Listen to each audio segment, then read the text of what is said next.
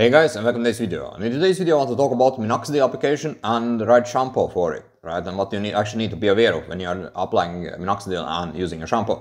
And for you guys who don't know me, my name is Alex, and I've been suffering hair loss since I was 18 years old, but I was able to recover from it and get here I have now, and I'm now 36 years old. So in today's video I want to talk about what to be aware of regarding shampoo and when you apply minoxidil.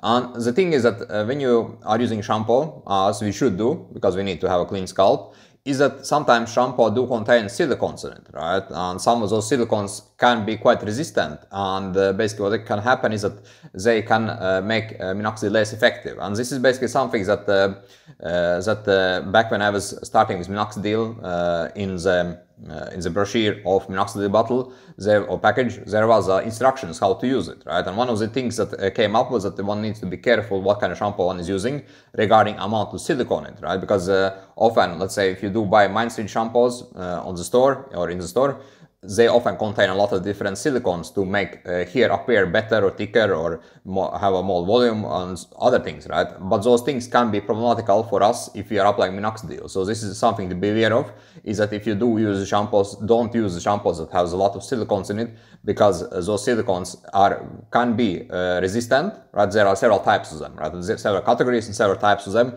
and I won't go into each of those categories.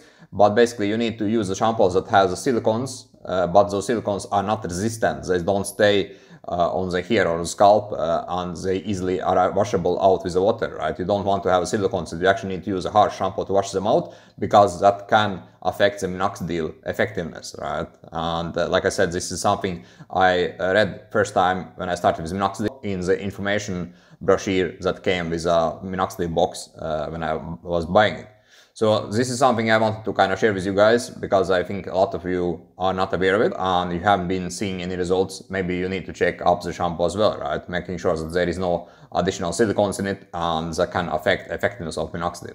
Thanks for watching this video, guys, and see you next one. Cheers. Hey, it's Alex, and if you did find my content valuable, you need to check out the training videos that I have made. And basically it will show you my personal journey of stopping my hair loss and getting full set of hair without doing any investing methods, and it also will show you how I was able to help other guys do the same. And you can find the link below this video in the description text, and basically it will help you to avoid wasting your time and energy on hair loss treatments that just don't work. And over the years I have seen so many guys who try different methods and different treatments and they don't get results, and they kind of give up solving their hair loss issue, and I don't want you to be one of those guys.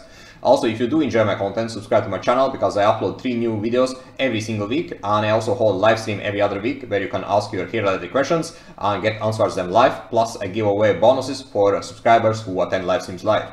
Thanks for watching, and see you on the next video.